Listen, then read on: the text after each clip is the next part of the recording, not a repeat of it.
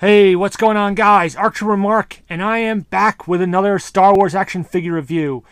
And this time again, I have another figure from the Phantom Menace wave of the vintage collection.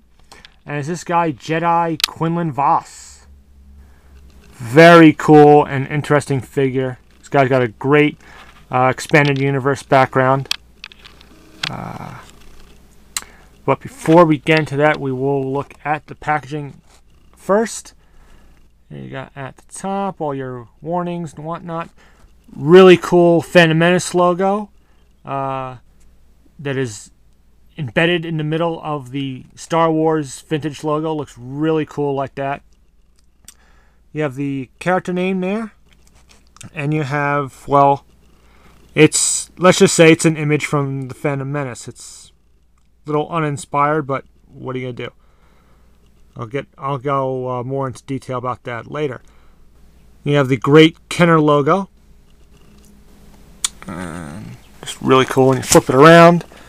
And again, you have the vintage collection description, which I will pan across to give you the whole thing.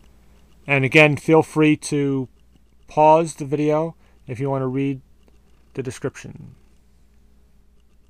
Okay.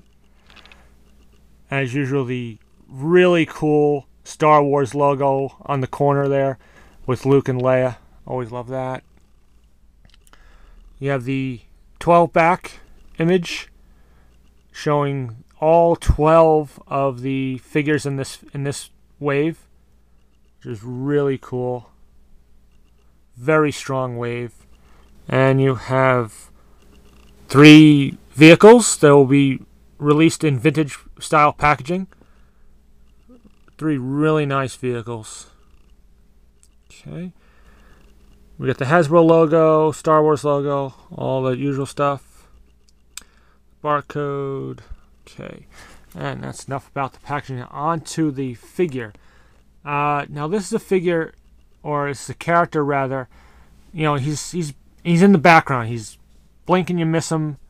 Kind of in the Phantom Menace, and when they're in Mos Espa, and Jar Jar gets into a fight with Sebulba, and there's actually a couple of shots where you can see him, but you really have to look.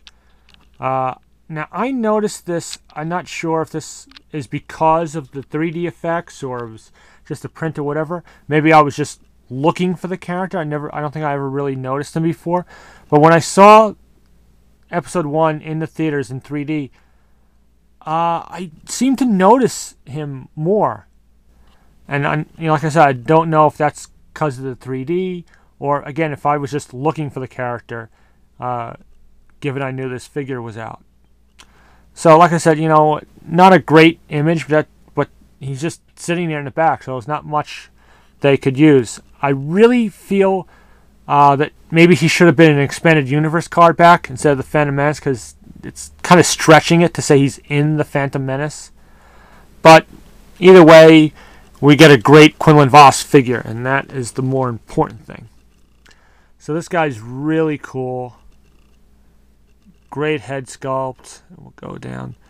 And he's really interesting. Jedi, for the most part, usually are pretty basic. You have your Jedi robes, and it's just not too much different many times with Jedi. But this guy really stands out. He's sort of like a rebel Jedi, and with the dreadlocks, and he's got the paint on his face. So it's a real interesting look, and really, really cool. Articulation goes as follows. You have a ball-jointed neck, ball-hinged shoulders, ball-hinged elbows, swivel wrists, swivel waist. You have ball-jointed hips, ball-hinged knees, and ball-hinged ankles.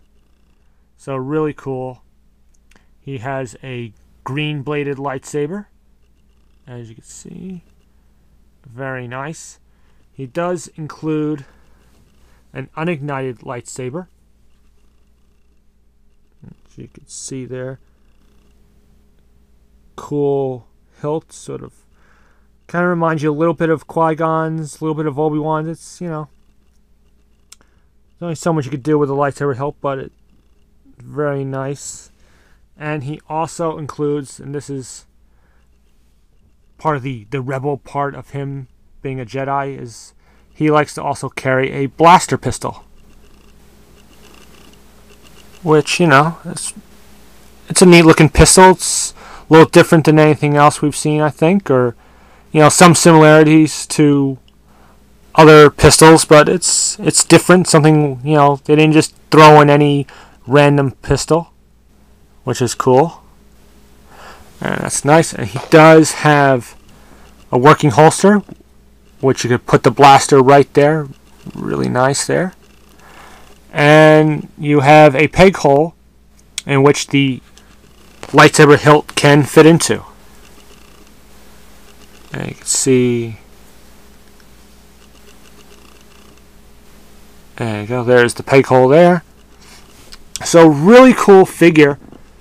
You know, it's a nice addition to your Jedi ranks. If I've been getting on a little bit of a kick of trying to collect a lot of different Jedi lately, you know, so have as many Jedi figures other than just your main characters, your Obi-Wan, Yoda, and so on.